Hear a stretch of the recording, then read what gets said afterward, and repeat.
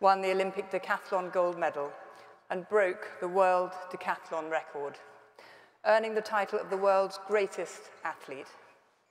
He became a broadcaster, one of America's most sought-after inspirational speakers, and part of the now extraordinarily famous Kardashian family. In 2015, this exceptional person captured the world's attention again when she revealed her true self, Caitlyn Jenner, and was honored with the Arthur Ashe Award for Courage for her transition from Olympic athlete to transgender activist. She executive produced I Am Kate, the landmark television series documenting her post-transition life. She partnered with MAC Cosmetics to donate over 1.3 million to transgender initiatives.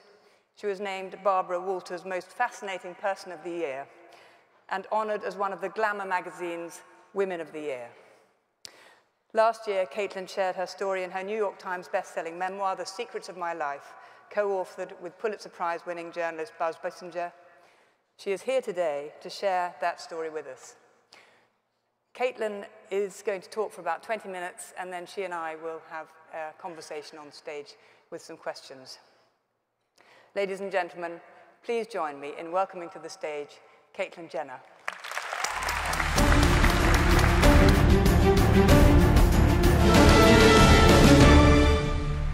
Thank you, Fiona. See you up here in a minute. Thank you, Fiona. It was a pleasure. We met earlier, and it's a pleasure to meet you. I just want to say, I'm standing here in front of you, a free soul. It was a long journey to get to this point. But after years and years of wondering, oh my God, can I live my life authentically? And all the challenges that go along with that, with society, with my family, with my faith, with everything. Can I do this? Finally, after so many years of struggling with it, I finally came to the decision that yes, this issue has come forward. We have moved this issue forward. Maybe I can be part of the voice. My journey started many, many years ago. I remember I've been in the speaking business for like 40 years. I've been doing it a long time. And I would stand up on stage, and I would look out all over the audience, and I'd be talking about the Olympics, and I'd talking about overcoming, you know, the competitive edge that you had to deal with, and pressure that you had to deal with, and all these other issues. And I was standing up in front of the audience, and as I was talking, underneath my suit, I had a bra and pantyhose on, okay? Nobody knew, okay? But I figured I could get away with it because I had a suit over top and nobody knew what was under it. And as I would look out over the audience, I would think to myself, these people know nothing about me, about my journey, about my struggle, about who I am. All I ever talked about for 40 years was this 48 hours in my life when I was in the Olympic Stadium. Great speech, a lot of fun to do, but there was so much more to me than just that. And I would stand there, and I would think, would I ever have the opportunity to tell my story? I would walk off the stage and feel like a fraud. Felt like I left my audience and didn't tell them everything about me. In honesty, and because I want to be honest in this, I just want to say, I do have a bra and pantyhose underneath this. Okay, so at least we can start there. My journey has been a long journey. It is so great that I have an opportunity to come and to speak to you today, because gender identity, trans issues, and everything, there are no borders. There are trans people in every country of the world. It is part of humanity. Now, it's so tough for people to understand really what it is. Honestly, I never understood it my entire life. I struggled with it. What is it? Am I this? Am I that? Why are these thoughts in my head? So I do a couple little ways to try to explain it. One, I'm going to ask the women, and we can ask the men too, but it's very simple. I'll kind of stick to the women. Okay? A very simple question. And it's a simple question that probably nobody has ever asked you before. But I want you to take a minute, just a few minutes, and for the guys, I want you guys to take just a few minutes and just think about it, and think about the question. And this simple little question is, when did you know you were a girl? For the guys, when did you know you were a guy? Seems like every time I ask that question, especially to the ladies, I look at the audience, and all of a sudden, you can tell it. They get into deep thought about, wait a second, when did I know I was a girl? A very simple question. But for those, that 30 seconds, this is what a trans person goes through. It has nothing to do with sexuality. It has nothing to do with anything. It has to do with gender and about who you are as a person. And for a trans person, that goes through your head 24 hours a day, 365 days out of the year. You can't, like, take 2 aspirin and get plenty of sleep, wake up the next morning and you're fine. That question is in your head constantly. Who am I? Now, every journey is different. Obviously, mine was very different. And they asked the question, why? You know, here I am with a group of doctors, and boy, you know, it's wonderful. And, you know, why? They try to make it, why are some people trans, some people not trans, on and on and on. And to be honest with you, for the last 3 years, I've asked so many times, so many questions about what the issues are, this and that, and is there a reason for all of this? And nobody can really come up with a good reason. A good example is this. How many people in the room are right-handed? Raise your hand. Right-handed. See the majority right-handed, okay. How many people are left-handed? Yeah, I'm left-handed. Yes, okay, my people are out there. But not too many of them, okay? But I don't know, for a lot of it, especially the older ones in the groups, when I was growing up, okay, back in the 50s and 60s, a lot of times, now fortunately it wasn't for me, the teachers would say, look, we live in a right-handed world. You got to learn, I was left-handed, you got to learn to write with your right hand. I mean, the desks in school where this little arm came up like this and came around, so for right-handers, me, the poor left-hander, my elbow's going off the side. So, you know, the teacher would say, you have to learn how to write with your right hand. And so, of course, like any person, you know, listening to their elders, they would say, okay, I'm going to learn to write with my right hand. So you get that pen and you put in your right hand and you're going to conform to society and you start writing. The penmanship is not that good, but you learn to do it. You learn to play the game. Finally, at some point in your life, you go, wait a second. I have always felt better with the pen in my left hand and writing that way. I'm not going to listen to everybody else. I'm going to be myself. And all of a sudden, you start writing with the left hand. And the penmanship is better. The words flow better. They come out of your head. On and on. It's just who you are. And there's no good reason for it. It's just who you are. My journey was obviously very different. I struggled with many, many different things. I remember the day after the game, since we brought it up earlier. The next morning I woke up after I just won the games the day before. Broke the world record and had a good, but enough about that. But anyway, enough about me. And I woke up the next morning and I walk into the bathroom, didn't have a stitch of clothes on. And I look on the counter and there's the medal. So I take the medal and I put the medal on and I look into the mirror. And I'm looking into the mirror and saying, oh my God, what did I just do? Did I build this character up, Bruce Jenner, so big that I'm stuck with him for the rest of my life because it's really not me? And I got scared. It wasn't like this exciting moment.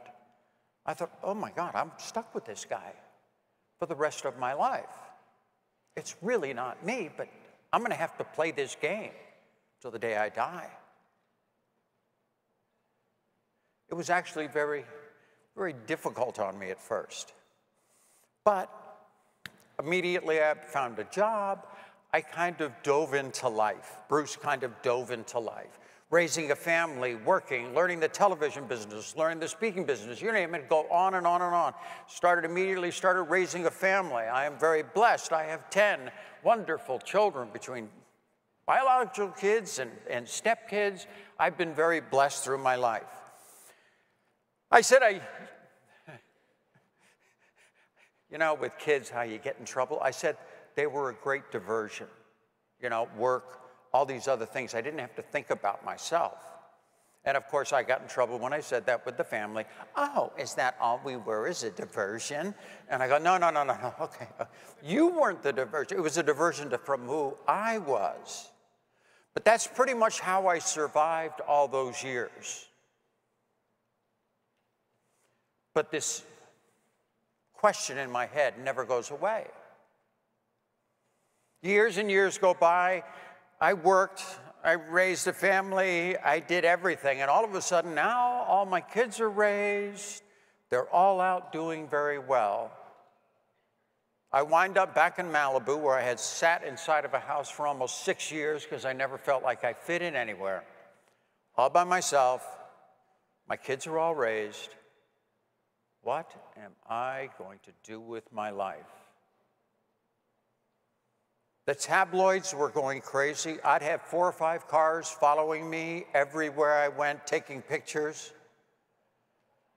I was out running them through the hills. I was doing everything to get away. They were writing every stupid story you could possibly come up with in the media, putting my face on some woman's body on the cover of Us magazine, on and on and on. And I thought to myself, what am I going to do with my life? Got back into therapy, which I had been in therapy many times throughout my life. Thank God for a good mental people out there that can help in the mental issues that we have and give good therapy to people. And I was fortunate, I had great people. And I thought, okay, first I have to talk to all my children. They all knew something, you know, they all knew. I mean, I'm on the cover of magazines and all my kids are in the public eye. But it was the subject that we never talked about. So finally, one at a time, I didn't want to bring all 10 over. They're going to gang up on me, so I think I better do this one at a time. So I brought over each kid. First one I brought over was my son, Brandon. Brandon and I have always been very, very close. Brandon and my family, he writes music, he's a musician, he's kind of like our little Gandhi in the family. He just gets it, and he's out there. So I'm sitting there, starting with him and his wife, Leah, and we started talking about all of this stuff. And finally, near the end of our conversation, he says to me, he goes, you know what? I have been so proud that you have been my father. He says, if I go to the airport and I hand them my ID, they always will say, oh, is Bruce Jenner your dad? And they always say very nice things about you and about who you are, what you've accomplished in your life. She says, I've always been so proud to be your son. But I've never been more proud of you than I am right now. When he told me that, I thought, you know what? I think it's going to be okay. We both cried over it and on and on. And slowly, since I went through all 10 children, I was able to convince them that this is the right thing to do. Sure, they're scared. Of course, I'm scared. I don't know what's going to happen, but I am getting destroyed in the tabloids. I am a person of faith. The next person I had to talk to was my pastor after I got through all the kids. I have sat there in church and listened to sermons, and I would always sitting there in my head asking the question, God, why? Why is this in my head and I can't get rid of it? Is there a reason for this? Am I doing a good job when I get up there to the pearly gates and I sit down in front of them and I said, did I do everything right? Did I do everything right? I didn't know what the answer was. So I invited my pastor over, and he kind of knows what's going on because of the tabloids, and we sit down and we talk about faith and about who we are as a person. That night, I laid in bed, and I thought to myself, you know what? Maybe at this point in my life,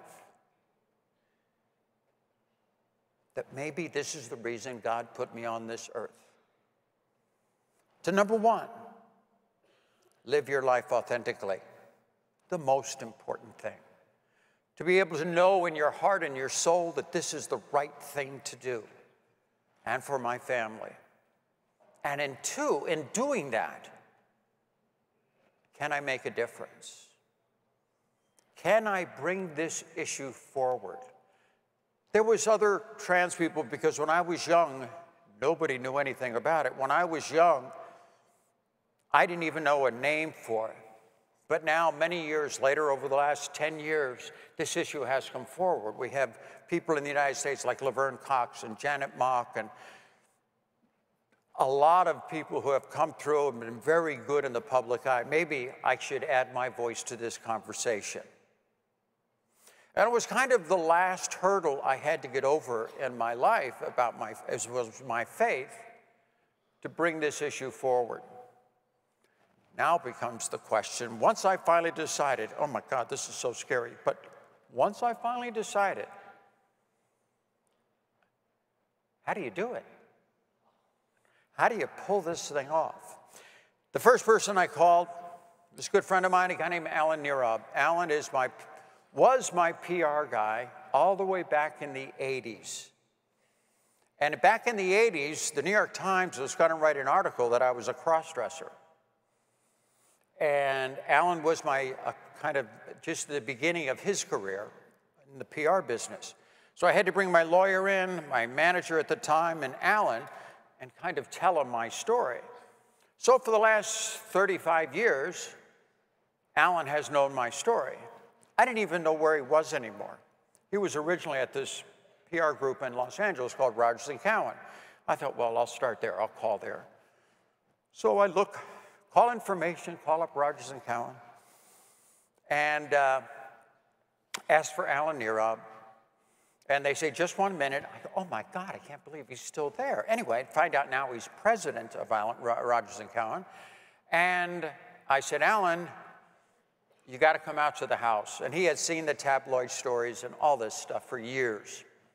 He comes out to the house that Saturday, and we sat down and we started trying to figure out, okay, how can we do this in a way?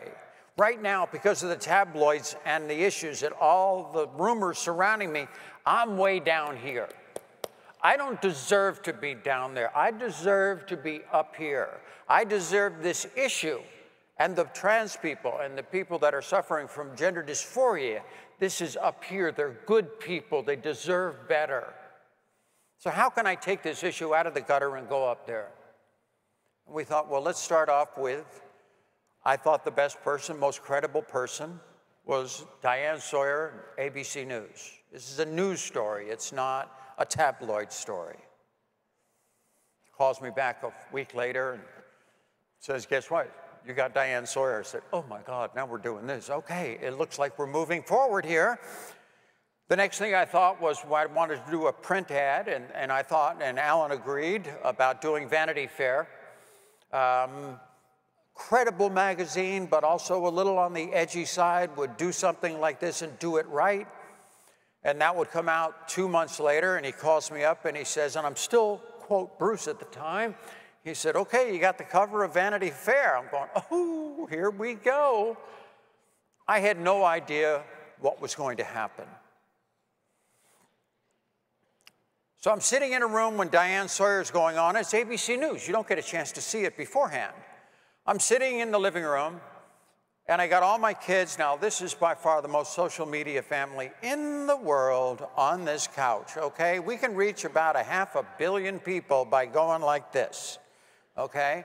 And I got Kendall on one side, Kylie on the other, And those are the only two that I'm really, really concerned about.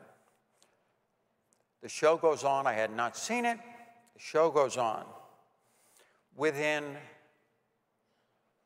5 minutes of the show going on, social media starts going crazy, and in a very positive way. I remember Lady Gaga was the first one to tweet something out. And I remember Kendall going, oh my God, Lady Gaga just said, oh, this is the greatest night ever, you know? And then everybody, Elton John, you name it, they just started. It was a flood of positive support. And I'm sitting there on the couch with my kids, and I really felt like they thought right at that moment, you know what? It's going to be okay. Dad's going to be okay. And of course, they asked me, what do we call you?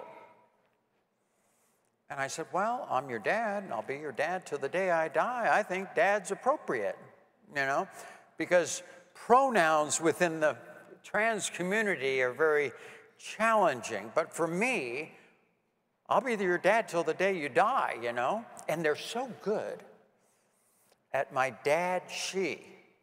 That's tough to do when you start getting pronouns all mixed up.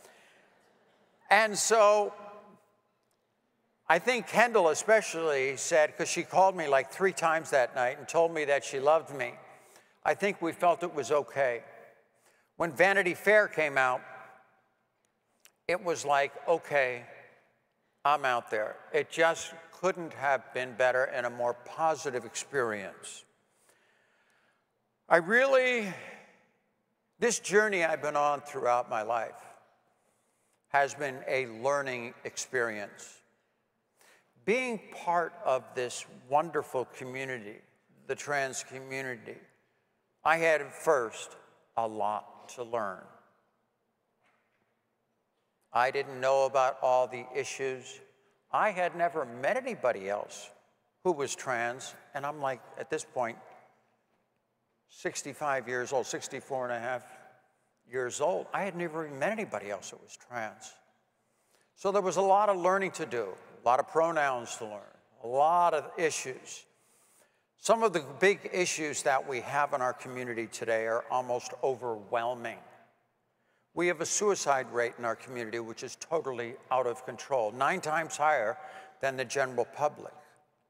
We have health issues, physical health issues, mental health issues. We have a terrible problem with depression.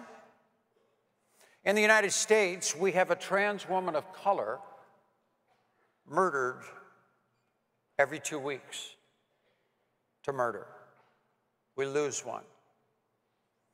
There is the dark side to the trans community and the very marginalized side to the trans community. But then on the other hand, I've been blessed to be able to meet some of the greatest people who have been through so much in their lives, come out the other side, and are just extraordinary human beings. So I try to always figure out, back in the old days when I was giving my speech, I had a way to end it. And at first when I started giving the speech and talking, especially in such a short amount of time, how do I end the speech? I thought, you know what, it still works, the way old Bruce ended it in the old days. Because it talks, I want to also put a positive message towards our community. And the way he used to end it, I would always say this. I want to break this down into 4 words. My 4 words keys to success in life. And those 4 words are this: gamble, cheat, lie, and steal. Okay. Yeah, best reaction I've gotten from the audience so far. This is scary. You're in the healthcare business? Okay. Gamble, cheat, lie, and steal. My 4 words, keys to success, because baby, I've been through all of them, okay? Gamble. Gamble your best shot in life. Dare to take risk. Life has got to be a great adventure, or it's nothing. Cheat. Cheat those who would have you be less than you are. Surround yourself with positive people, uplifting people, people who want to see you do well. Lie. Lie in the arms of those that you love. hey, when it comes right down to it, that's all we have is one another. Never take the love that you give or the love that you receive for granted. And finally, steal. Steal every moment of happiness. Live every day as if it was your last, because we never know when that day is going to come. I want to thank you for having me here today, because health issues in our community are so challenging, so important. And as I said earlier, there are no borders. We're in every country of the world. We're in every society of the world, every color, and diversity is good. We have to celebrate diversity.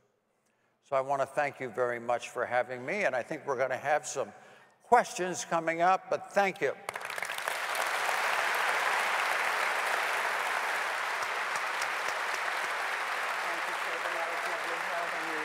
Thank you. All right.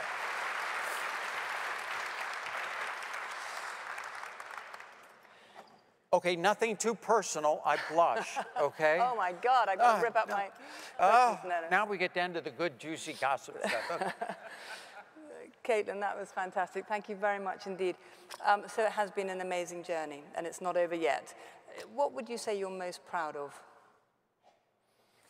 I'm most proud of finally getting to a point in life where I can just get rid of so much stuff in my life. You know, my life today, you know, you think of, oh my God, all the issues you have must be so complicated, so different. No, my life today is simple.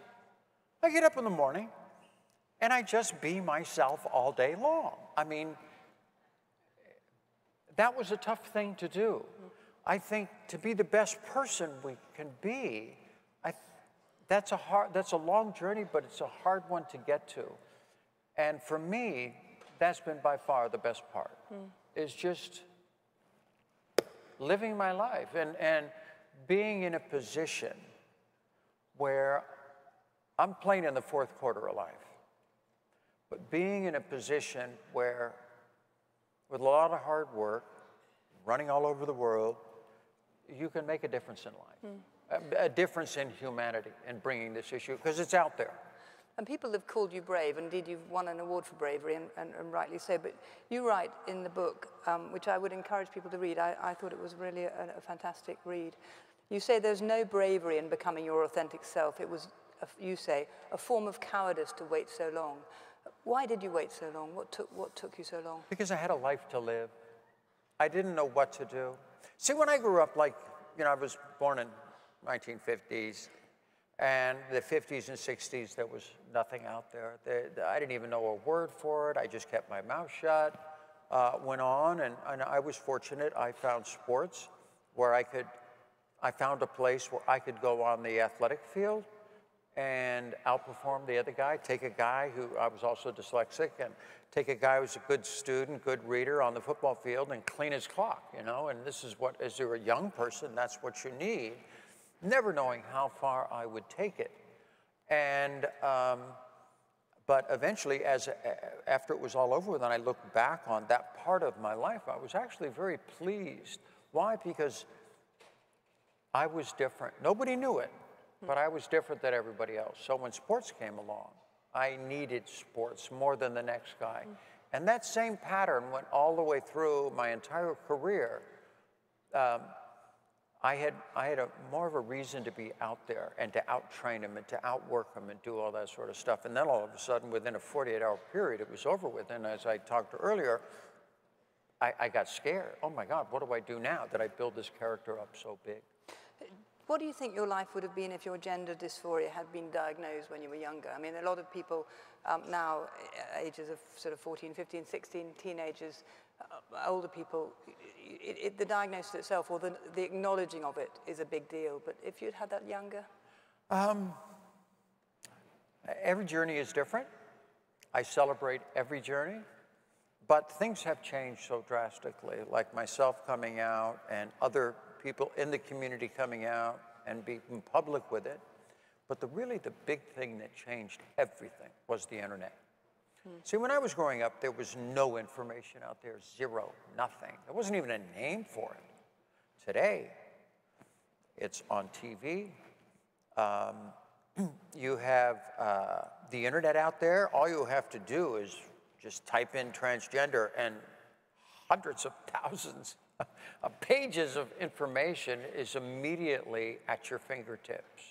You go on YouTube, thousands of people who have transitioned, and there's just so much information. I still look at the internet just because I did. The internet for a long time was my only contact with the community. So, and that wasn't for the last few years before I actually transitioned. So the internet really did make a huge difference. And like people like myself and other people in the community, because of our exposure, yes, kids at a younger age are looking at this, okay? I honestly, I get almost on a daily basis some parent coming up to me and saying that, you know, my child's 6 years old, 8 years old, 10 years old, and they kind of identify, you know, with gender, and they're kind of struggling with it and this and that. And the only thing I say to them is provide a loving home. Provide a safe place for your child. The child will figure these things out. But what they need is not be bullied. We have a terrible rate, especially with young people, with suicide. It's 9 times higher than the general public.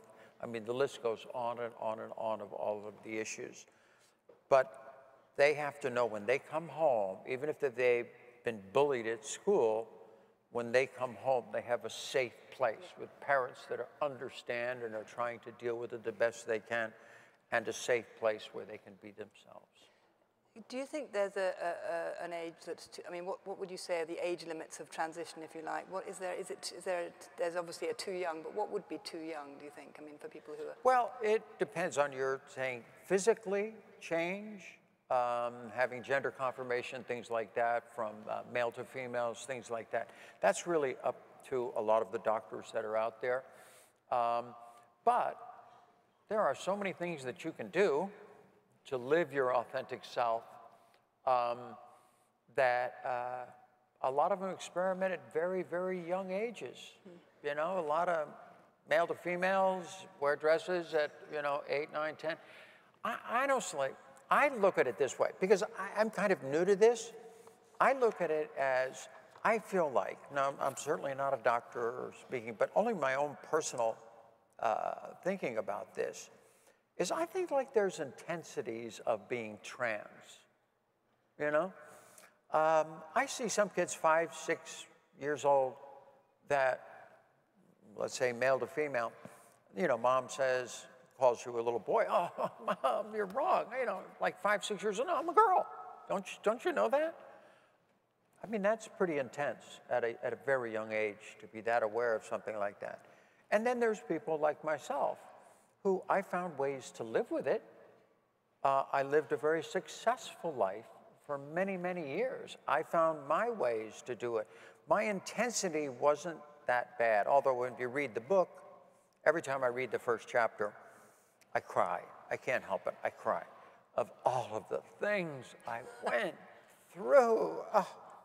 You know, going on the road in clothes and trying to get through security, and you got, you know, male clothes, female clothes, you got all of these things, and, you know, sneaking around trying to find 10 minutes where I could be myself, you know? If the good news is I never got caught. Never got caught, got pretty good at sneaking around like that, yes. Yeah, the media never caught me or anything like that. But, you know, my journey was different. And I'm just so glad it's that part of my life is all behind me. And at my age, that there's, I love this issue. I love talking about this issue. I love bringing this issue forward. And hopefully in some ways doing a little bit of God's work here, you know, He created us. And bringing this issue forward, to me, honestly, I'm having so much fun with it. I just love it.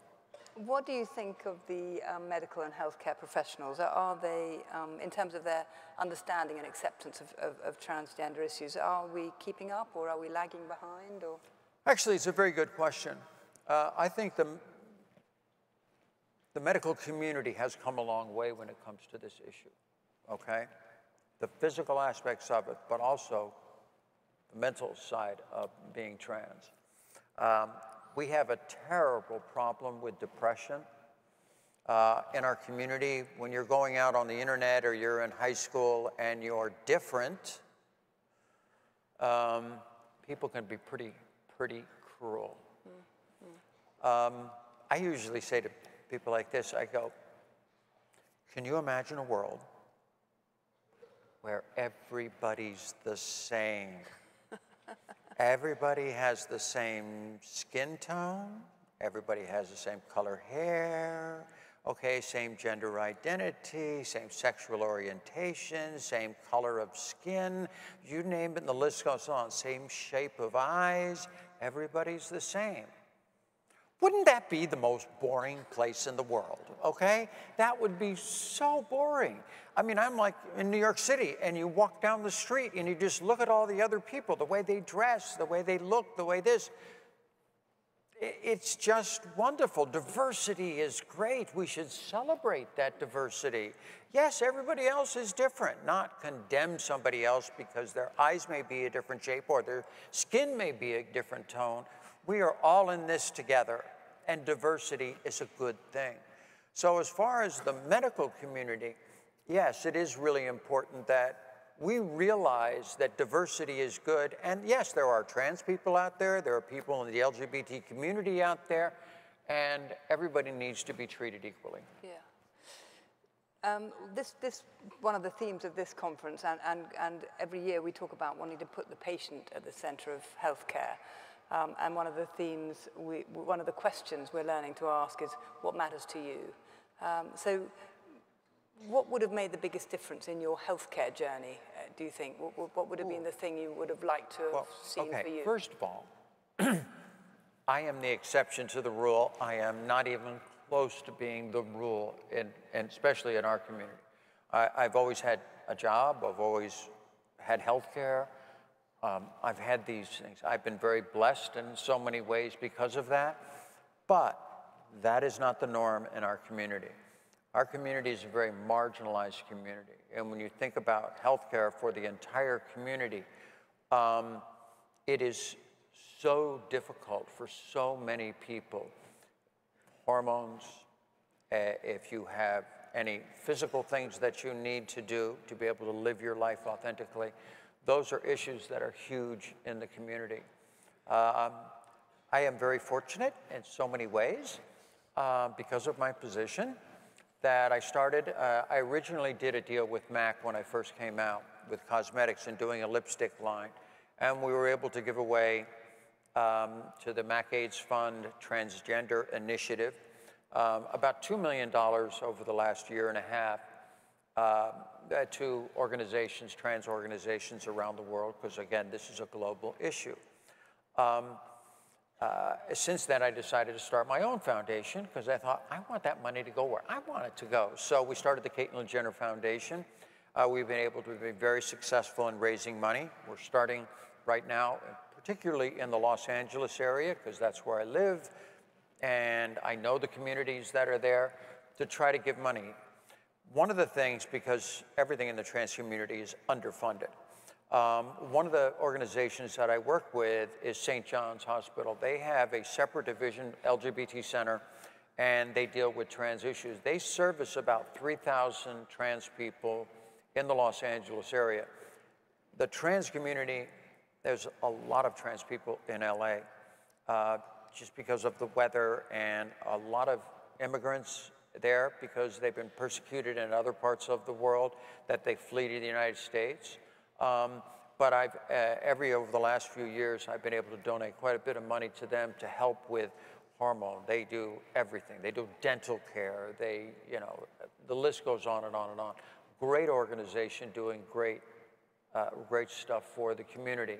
But those types of organizations are few and far between that are actually centered on trans people. So we've got a long way to go.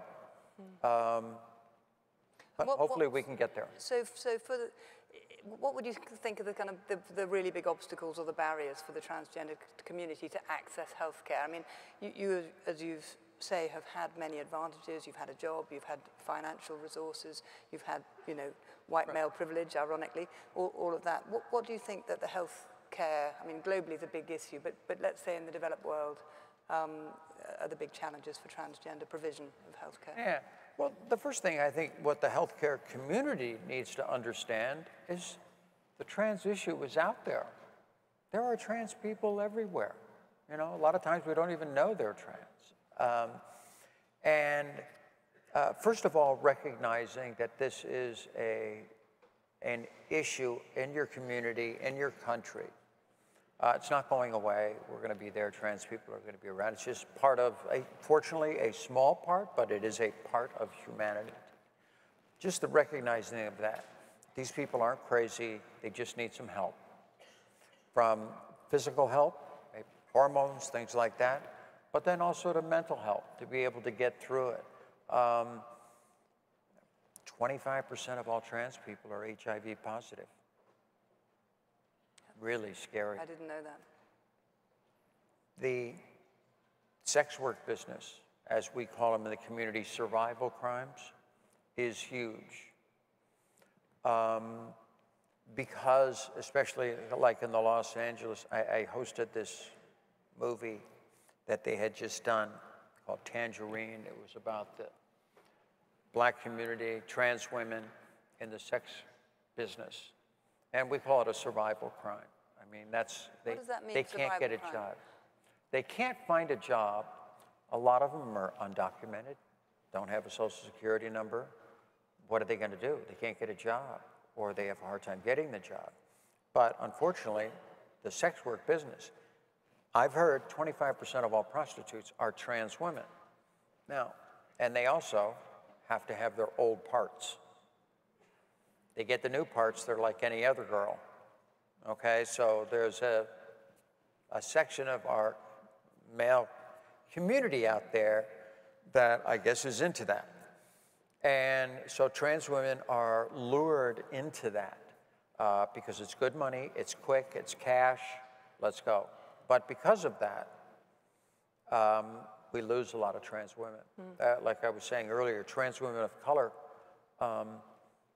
yeah, we lose one every 2 weeks to murder. And that's just a shame. So with that comes, we need jobs. We need equality in jobs. We need to be able to get these people some good, honest work and get them off the streets. Yeah. You mentioned the issue of language, and it may seem a trivial point, but I mean, I know when I was talking to people saying I was going to be doing this interview, the issue about pronouns and, you know, how much, why can't we just invent a non-gendered pronoun? I don't know if there's any language in the world that has non-gendered pronoun. It just seems to me to be oh, look, there's some people putting their hands up. What language is that? Swedish. You see, the Swedes are so grown up. Icelandic. Yeah. We need to hear No, more. they have, I was with Jill Soloway the other day, who is the producer for Transparent. And she finally just came out as kind of gender nonconforming, this and that. And I says, well, what's the pronoun? And she goes, them. And I started thinking, wait a second, okay, how do I use that in a sentence? Yes. Yeah, it was kind of tough to do. Pronouns for the community is very important. I've always been a little soft on pronouns. I was old Bruce for a long time, and people are going to mess up, and I don't care, you know, to be honest with you. But I got in trouble with the community, like, you've got to get the pronouns right. And I tried my best, and still, yeah, it's kind of tough. And also the parent, I mean, the dad-mum thing. I mean, it'd be nice to have a non-gendered parent pronoun, but a parent, you know, name. Yeah, maybe and that's like, oh yeah, well, my one granddaughter calls me Boom Boom. Yeah, we try to, yeah, they've all tried to come up with creative ways to be able to deal with it, but to be honest with you, it was mostly my kids, and for me, I'm not like everybody else, but for me, I'm their dad. I've been their dad their whole life, and I'm gonna die their dad, and you know. But they're good at my dad, she. I was really impressed with that. Yeah, Kendall. And my mother, who was 89 when I transitioned and knew nothing about it my entire life. This came out of left field. She's been brilliant. Mom's been great. And she's just never messes up, gets the pronouns right, and that's difficult. The one thing for me that is by far the most difficult is my father, who passed away way before all of this. My dad was a World War II veteran, 5th Ranger Battalion, landed on Omaha Beach, war veteran, buried at Arlington. In fact, I was there just a couple of weeks ago and visited his gravesite. And I just wonder, it's always, that's why in the book I dedicate it to my father and my brother, who was killed in a car accident when he was 18, which were the two members of my family who never got an opportunity to hear this story. And I wonder about my dad and how he would have taken it. I think at first he would have gone, because he was at both Olympics, saw me win, was so proud of me and all that type of stuff. I think at first he would have gone, snap out of it, you know, are you kidding me? What? He couldn't have dealt with it. But then as time went on, he'd try to see a lot of the things that I'm doing and how I'm trying to bring this issue forward so other people don't have to deal with the harsh reality of it. And I think eventually he would have come around and been pretty proud of it. So coming out as transgender is obviously a big deal for the individual, it's a big deal for the family, and you have a more extended family than most. And you've written about the problems of that, and you've told us about that, and some of the estrangements that happen, and you know, the toing and froing. But what would you say to family members who are struggling to come to terms with someone they love, who's telling them that they are transgender? I was doing an interview one time, and this guy asked me, he goes, what would you say to Kendall if she came out as being trans and was going to transition into a guy? I just went, whoa, hold it, my gorgeous little Kendall. I mean, she last year became the highest paid model in the world. She's just such a good kid. I just love her to death and just love her that she was trans. And it just hit me as a parent. First, the struggle, how difficult it would be in the struggle. It would have been so difficult. Would I have stood in her way? Absolutely not. I wouldn't have stood in her way because I understand the issue, but it would have been very difficult for me as a parent. So I can identify with the parents that are out there. You know, they gave birth to this little child, male or female, whatever it is, and it's tough. And because you want to protect your children, you want to make sure that they're safe, but you also want to make sure they're happy. The only thing I can do as a person, as a trans woman, is try to set a good example. I do that on a daily basis. I'm always trying to be as nice as I can to people. I figure 90% of the people I meet don't know or never met anybody who is trans. Take the picture with them. Make it a joyous experience to meet us. Because to be honest with you, I have met, although we have all our challenges, I have met some of the most amazing people that are out there, that trans women, trans men who have built tremendous companies, have done tremendous things in their lives. We don't see that side of it very much, who are executives with major corporations and on and on and on. But I want it to be a positive experience to meet somebody. Where is Bruce Jenner now? Bruce Jenner lives inside. You know, everybody thinks he goes through something like this, that all of a sudden you become a different human being. Wrong. I'm still, in so many ways, the same way. I'm very comfortable with myself. I thought right at that moment when I finally decided that, okay, I'm going to do this, it was very simple. Bruce had been out there for almost 65 years doing his thing. Bruce just did about everything he could do. He had raised wonderful children. He won the games. You know, he was a good parent. He always worked hard. He's on and on and on. Great, you know, did everything. And little Caitlyn had always lived inside, sneaking around, you know. not knowing anybody, so nobody knows what's going on. And I thought to myself, when I had kind of that conversation with myself, with my pastor, I thought maybe it's her turn. Maybe let's just see, and playing in the fourth quarter of life, let's just see what she can do. See how she done. Bruce did everything. So let's take little Bruce, who everybody knows, stick him inside, and let's let Caitlyn live. And so that's as simple as I did it. But Bruce is still in there. I've always been involved in aviation. I still fly airplanes. I got my own plane. I fly everywhere I want to go. Bruce used to race cars.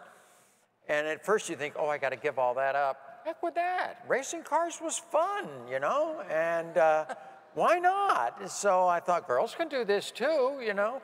And so a lot of the things that Bruce, when I have some very good friends in my life, and they all say the exact same thing, you know, yeah, Bruce is still around. Yeah, we still see that.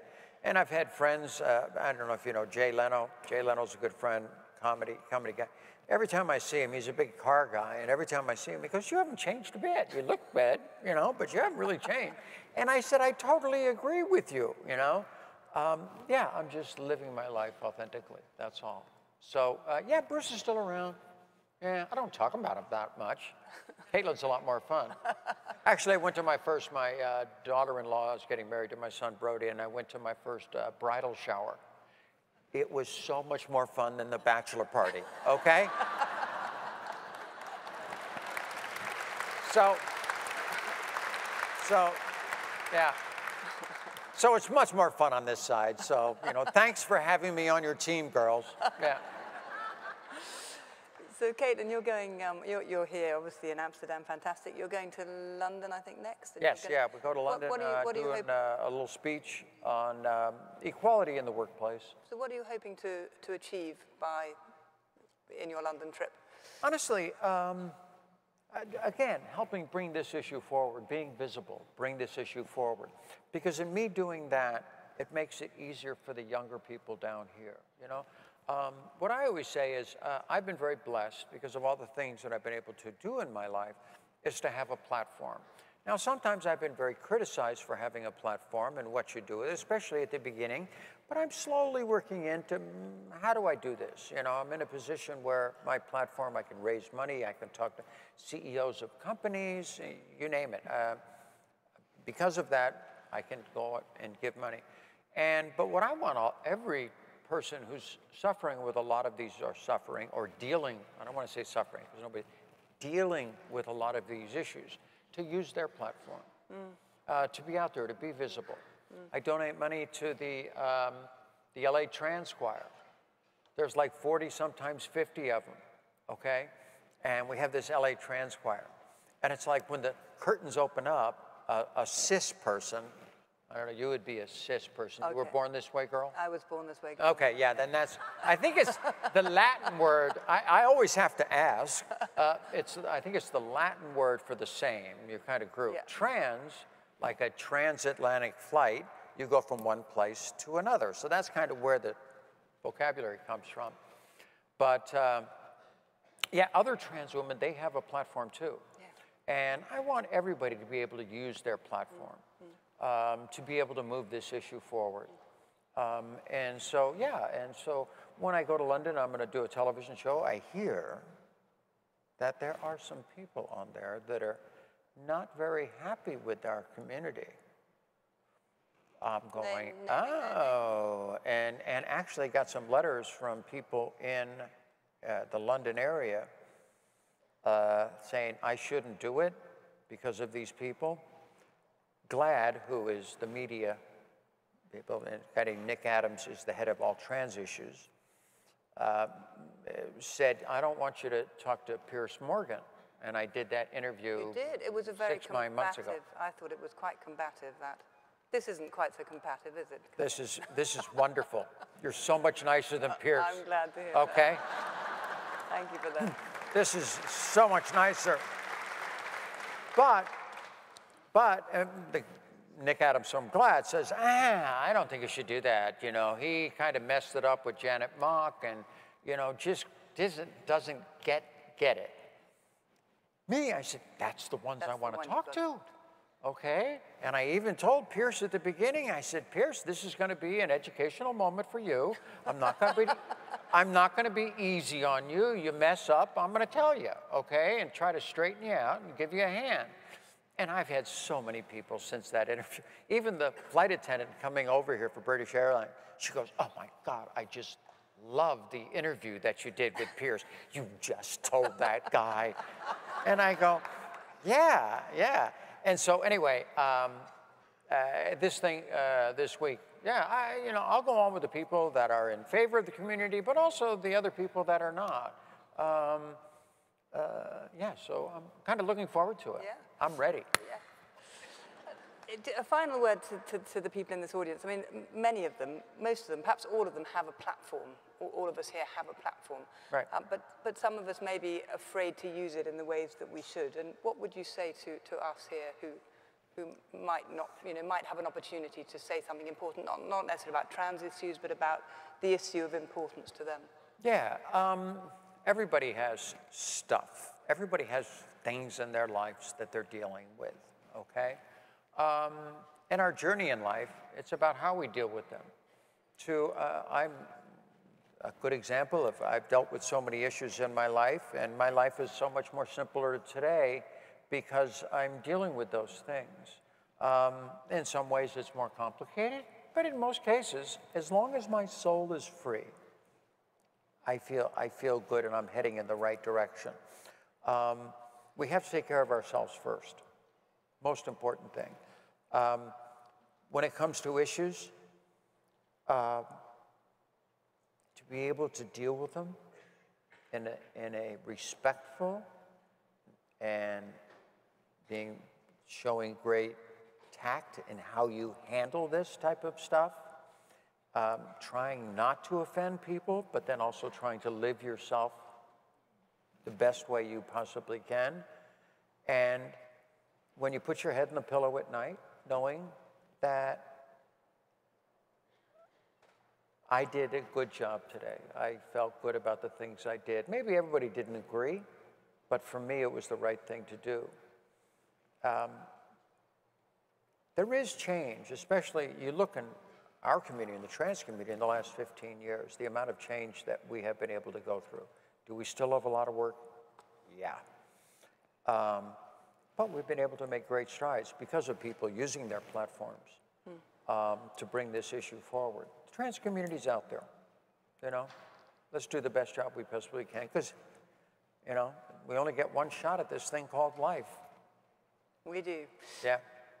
Caitlyn Jenner, thank you so much for coming to talk to us. Ladies and gentlemen, Caitlyn Jenner. Thank you. Caitlyn, thank you so much. Really great. Thank you. Good luck. It was a pleasure. Really good. Good job. I think we're going to go off that one now. I think I am too. Thank you so much indeed.